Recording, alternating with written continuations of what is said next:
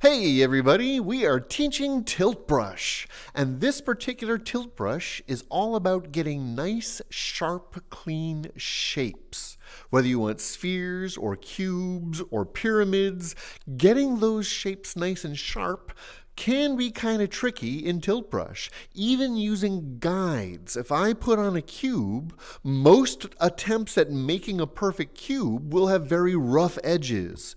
So for example, if I have a cube, nice little cube, and I just go in with any old brush, for example, my textured brush. There we go, nice thick paint textured brush. If I try to make this a perfect cube, even if I'm very steady with my hand, you can see how the edges aren't always going to line up. Even if I'm careful on the corners, it might not be a perfect cube. You can start to see how things overlap. Edges don't line up quite right. Even if I used a flat, simple brush, like a magic marker, it looks like it should give me a nice clean edge. So when I paint along those edges, especially in the corners and things, it can be tough to make it as sharp as I want.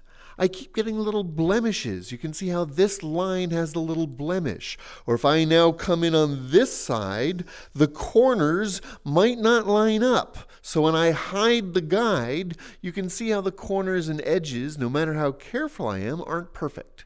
So there are some tools that are better than others for making these types of primitive shapes. So what we're going to look at is getting some clean primitive shapes. Now some of them can be done with the tools themselves. For example, we actually have a pyramid tool called spikes.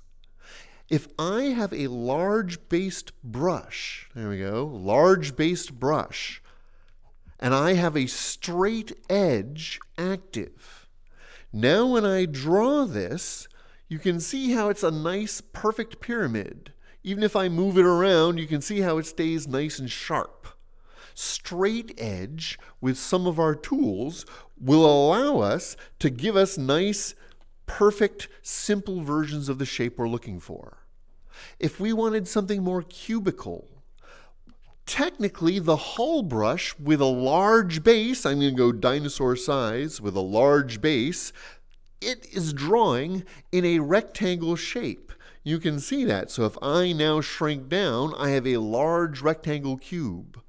The problem with a hull brush as a single stroke, however, is one end of it tends to be rounded, pointy, top of a domed building, that type of thing. So it won't give you a nice cube. Like if I was trying to draw a birthday present in a big box, these shapes aren't going to help. We actually can use the guide for these types of primitive shapes. However, the brush we choose will determine how easy it's going to be. So let me get up a normal cube here, and most brushes will have troubles with corners and things. Our favorite hull brush, so I'm going to turn off my straight edge and go for the hull. I'm going to go for the one with shadows. Now the trick here is, if I have a large base, my corners are going to be rough. Even if I'm perfectly straight on par, you can see it is giving me a nice cube, but I'm still having the problem with the corners, with the edges being rounded, not a perfect cube shape. So what I'm going to do is instead, come back here please, I'm going to go for a very, very skinny, tiny hull.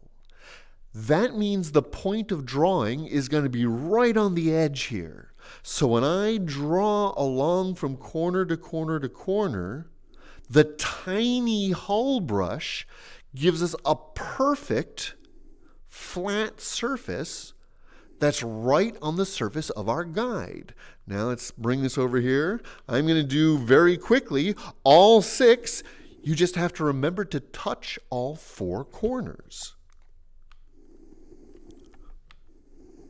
And now hide the guide. So you can see it really is a perfect cube. Sharp corners, sharp edges. Tiny hull brush with the guide. Most important, now that I've got it nice shape, I'm going to select the whole darn thing. Each side is still a separate piece. So select all of it and group it.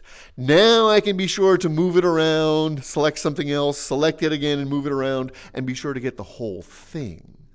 So be sure when you've got your perfect shape, select it all and group it. So cubes and that type of shape is fine. Spheres. Now if you're lucky enough to be connected to a PC or to a PlayStation VR, you can actually do the circle trick. So I'm going to grab my favorite hull brush and add the straight edge and the circle trick, circle, sphere. Now on the PC and PlayStation, if you are persistent and irritated, it will eventually, come on guys, there we go, give you that sphere. Oh, put me right back to the beginning. I kept going. But that's, here we go. Now this is indeed a perfect sphere, and only the PC and PlayStation can do that. Quest users, if you can link, you can do that too, but on your own, it'll get the circles, and that's it. You'll notice it's also perfect. It looks artificial. We can't get a smooth, round sphere this way, but the hull you choose or the brush you choose will help control the surface a little bit, this one being our standard hull brush. So I'm going to move that over here.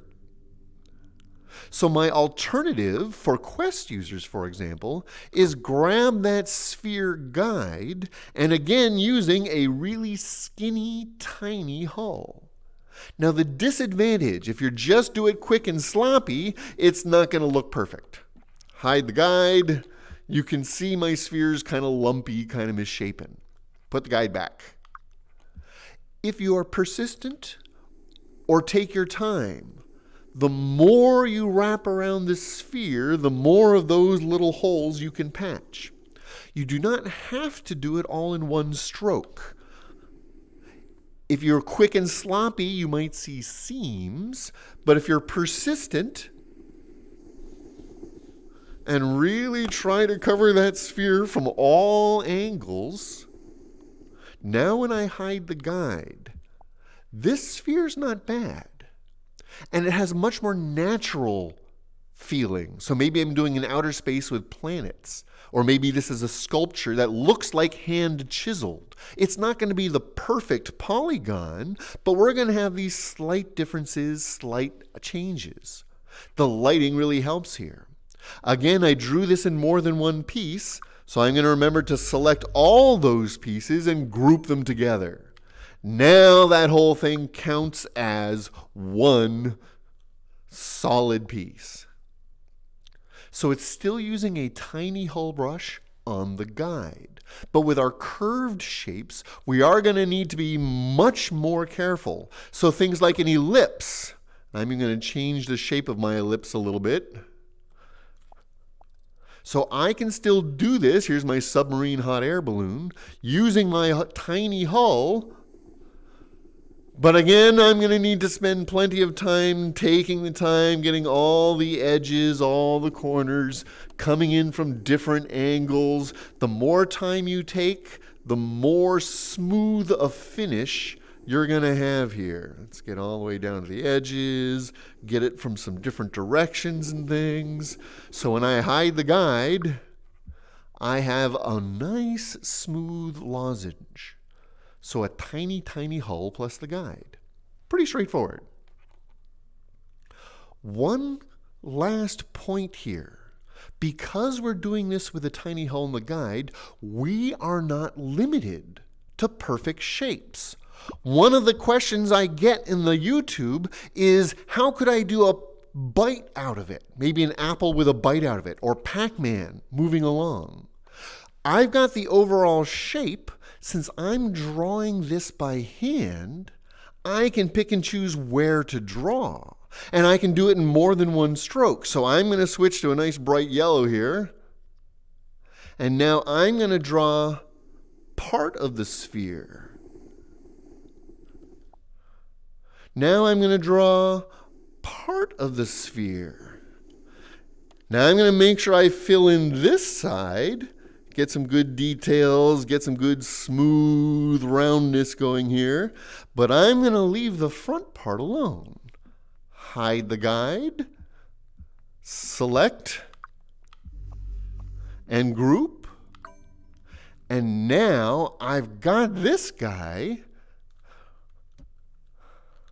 Anybody from my generation will know he's eaten many quarters in this world, but now we're getting control of these shapes, not even perfect shapes, but variations, alterations. You can see how with careful adjustment, you could take bites out of apples, craters in moons. It'll take a little more work, a little more time, but anything with a lot of detail is going to take a lot of time anyway. We're here in Tilt Brush because we want to build these things, so take your time. Get those details right. As long as we keep the guide in place, you can, or make the guide part of the group, you can always go in and detail it. Now, you can't always make that guide part of the group. So if I select, you'll notice the guide and the group. Now when I group it, it does consider the guide part of the group. So if you're making the original Pac-Man and you're not sure it's the perfect Pac-Man, don't get rid of the guide yet. I think this is a duplicate. I don't remember which one was the original, but I don't think it had the guide in it. This one has the guide. So as long as I keep this part of the group, I could hide it to see how it looks without it, and then reveal it again when I need to work with it. So guides with a tiny hull brush really is the secret to these more useful primitive shapes. Some shapes are built in, like cones, cylinders. We have a really big icing tool. Especially if I lock the straight edge, we've got cylinders and that type of thing. But really, when it comes down to it, building your own shapes, the guides do actually work, but only with certain brushes. Now that I've got the lozenge shape, now I can go in with other brushes and add details to it, and the hull behind it fills it in with color. Now, if this was, for example, going to be a fish in the ocean, now I can go with other colors and other brushes. And as long as that guide is still there, I can now add, let's turn off the straight edge as well. I can add stripes and things to the Zeppelin. I can add cross lines, and it will still line up on the surface.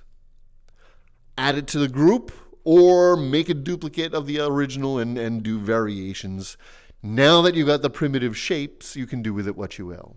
So the guides are still the secret, but the hull brush on tiny, tiny mode is how you really get them sharp. I think you get the point. That's the type of thing we do here at Shameless Mayhem. Teaching Tilt Brush. Thanks for joining us. Let us know in the comments below if you have any questions or comments, or if you have trouble getting some of these things to happen for yourself. We do this all the time, so subscribe to our channel. Have fun tilting with brushes. Let me know and show me online the stuff you got. I'd like to see what you guys produce. Have fun, everybody, and we'll see you next time.